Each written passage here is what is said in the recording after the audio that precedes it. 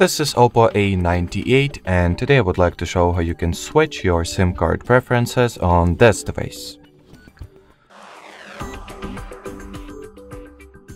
So to start, you will need to launch settings, then go for the mobile network category, not Wi-Fi, so mobile network, and the following page allows you to set the SIM card you would like to use to make phone calls and use mobile data.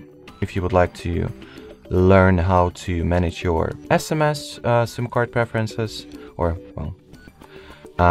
you will need to do that directly in the text message composing page. So let's pretend you would like to send the message to this contact of yours. Thus, if you would like to switch your SIM card preference for the outcoming SMS or text messages, simply tap at the SIM card icon over here and select what SIM card you would like to send the following SMS message with. And that will be it. So thanks for watching, thanks for your attention, and bye bye.